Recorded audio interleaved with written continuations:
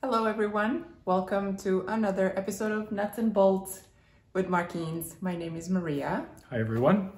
And today we're going to continue our series on secondary/tertiary colors. This time on green.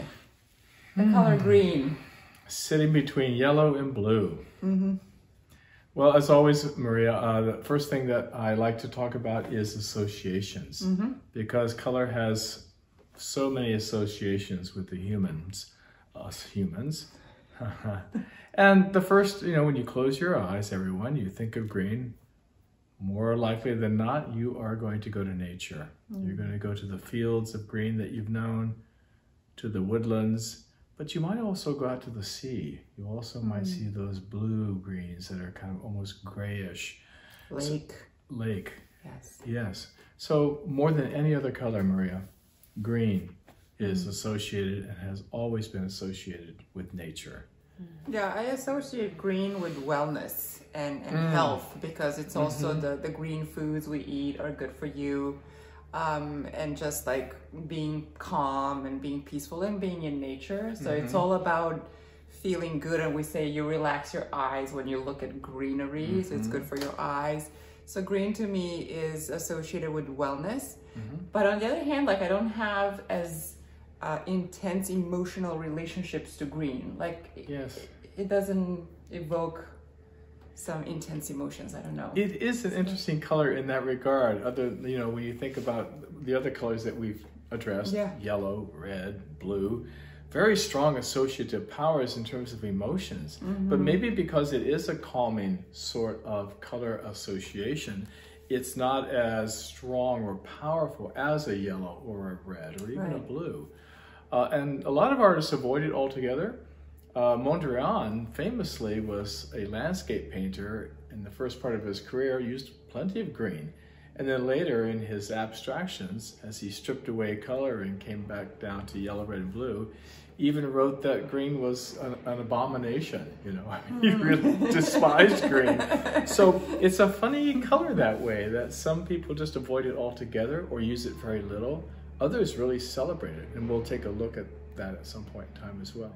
I myself like the color green. I use it, but it's something that I use. Usually, it finds its way into my compositions later in the game. For some reason, I don't introduce it right away. It finds itself in there a little bit later. I'm not even sure what that's about, except for that it comes to my parties a little bit later than a lot of the other colors. I'll put it that way. So we're going to hop onto the mixing table in a moment. And as I mentioned with the oranges, we want to use this series on secondary and tertiary colors to also revisit the idea of co-primary colors. So the warm and cool yellows, reds, and blues. So again, I'm going to invite you all to go back to the videos on yellow, red, and blue if you want to learn more about this idea of co-primary colors. And so today we're going to try two pairs. We're going to try to mix greens with warm and cool co-primaries, being a warm and cool yellow and blue, and see how different these greens are going to be, which is kind of fascinating. And if I can just add to that, I think one of the most important things I want the painters out there to understand is the difference of our perception of green and of nature, actually, regarding the saturation levels of green, whether it's going to be very intense, what that looks like and feels like, versus when it's muted or chromatic. And in fact, most of nature, when you go out and look at it, are chromatic grays of green, not vibrant, saturated. And that's something that really startles people when they realize it. All right, let's go jump into the palette and mix some greens. Very good. All right. Okay, so can you just walk us through the colors that we have? So here we have, this is Hansa Yellow Light. That's a cool yellow, which means that on the color light spectrum, it's already moving towards yellow-green. By comparison, I have a Cad Yellow Dark here, and you can see that this yellow is already, if it were on the color light spectrum, moving towards yellow-orange. That's why this is noted as a cool yellow and a warm yellow. There's also Cad Yellow Medium and Cad Yellow Light. I'm happening to choose this Cad Yellow Dark. Now on the blues, I've got a phthalo blue with a green shade, very dark, rich blue. It's very cool.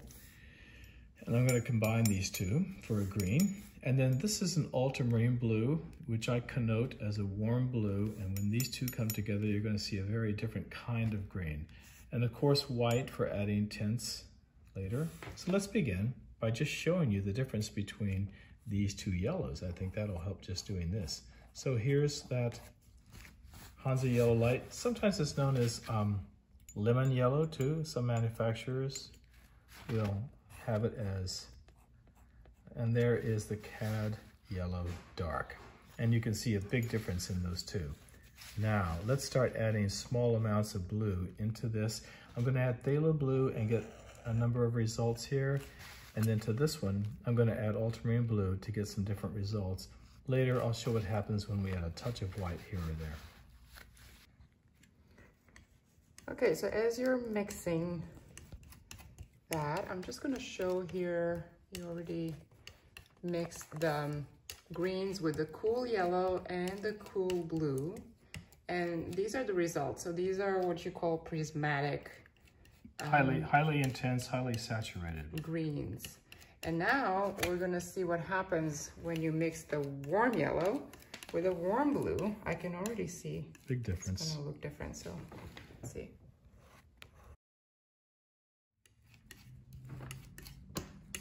Okay, let's see that one.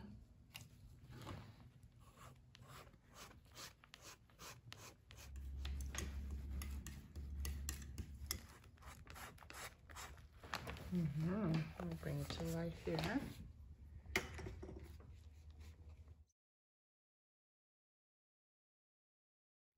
I always add white 3 times. I like to take it light 3 different times, both to see what happens with the tint, to see what happens with the value of it going lighter, but also with the saturation level. Because the more white I add, the less saturated or intense the color becomes. It desaturates it. It takes it from a muted hue to a chromatic gray. So that's why I always add it at least about 3 times. For you painters who like to work in landscape, my advice is to really explore your muted greens and your chromatic greens.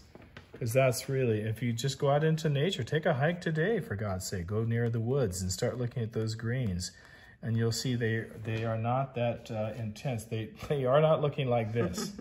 Now, a lot of painters use these colors to exaggerate the phenomenon. We'll look at some of those painters and we'll look at some of those paintings, but quite frankly, now you might think that this is getting close to white, but it's not. If I put white next to that color. She's right here. What a difference. This is a chromatic gray coming out of green in a very light value, you see. Beautiful. Nice. Just beautiful. Right, so you can see here the difference in terms of saturation and intensity.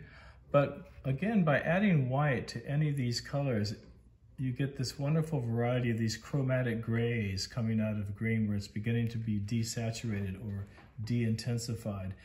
We're about to show you a number of artists and their paintings who use a variety of greens, everything from these really intense greens to these muted greens to the chromatic grays.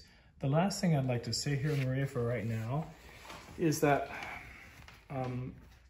when I've done the workshops with artists in the past, they realize, my God, Mark, I've got 20 tubes of green in my studio. Yes, I can use them, but if you invest in the right yellows and the right blues with white, you can pretty much achieve most of those greens without having to buy tons of tubes that sit around. So that's my advice, actually, to experiment with yellow and blue plus white and see what you can get. You might be really pleasantly surprised. I don't think there's any movement in art history that celebrated the color green more so than the Impressionists and the Post-Impressionists. Why? They went out into nature, the French landscape. Even the front title of this book speaks to that.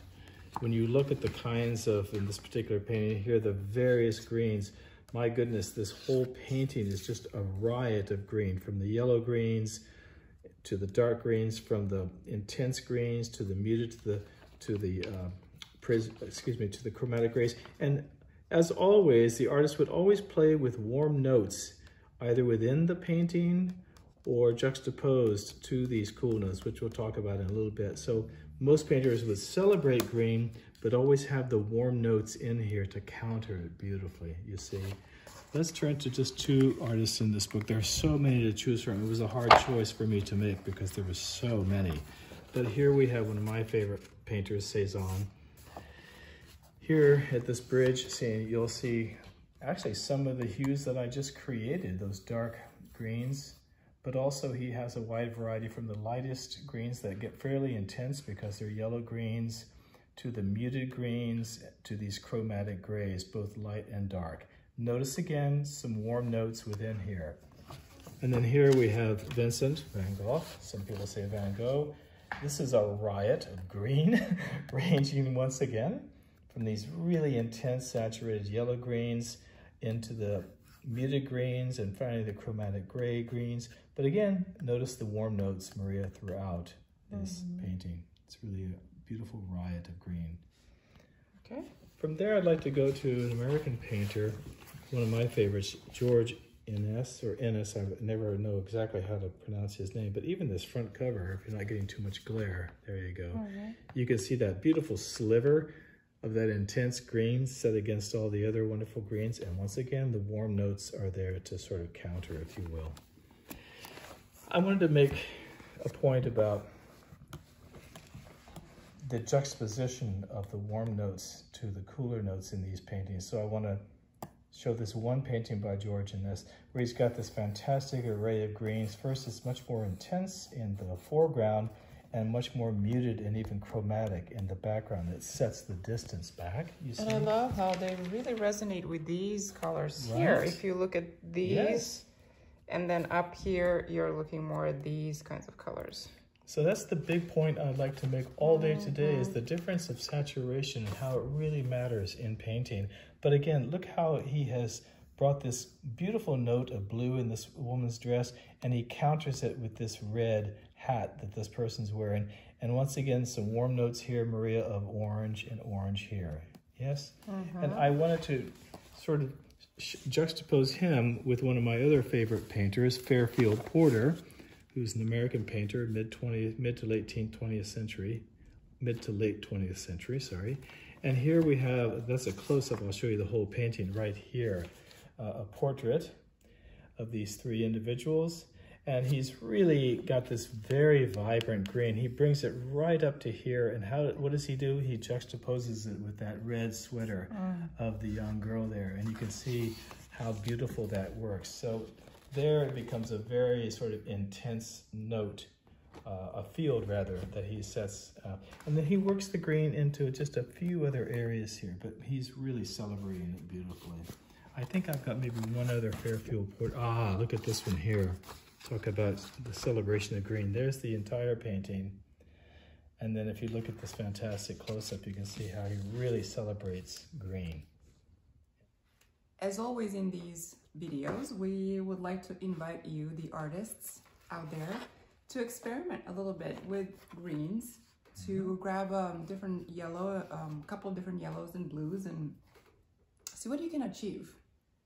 And also, I'm curious about what kinds of greens you use in your artwork. Do you mix your greens? Do you buy them out of the tube?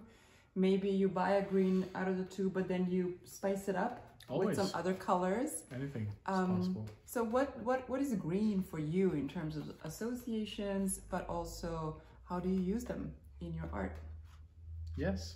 And then you wanted to show your pride and joy. Oh, my pride Green and joy. Pride and joy. Well, you know, normally I don't do a study like this. This is a small study. Obviously, maybe one day I'll do a larger painting. But I had the idea of, I had all these green swatches. What would happen if I cut them all up and made almost a tapestry, if you will, almost like a quilt? There is a warm note right here in the midst of that, in homage to some of the painters I was just mentioning. So yes, you could have fun with green and see where it takes you. Yep. Any last words to close it up? Well, we're heading into the winter months here in California where it's going to start to rain. So I would have folks pay attention to the changing of the hills. And I love when the first green sprouts come up because you still see the warmth of the earth and then you get that green next to it. So Keep your eyes open. Keep your eyes on the greens. Thank you everyone for watching.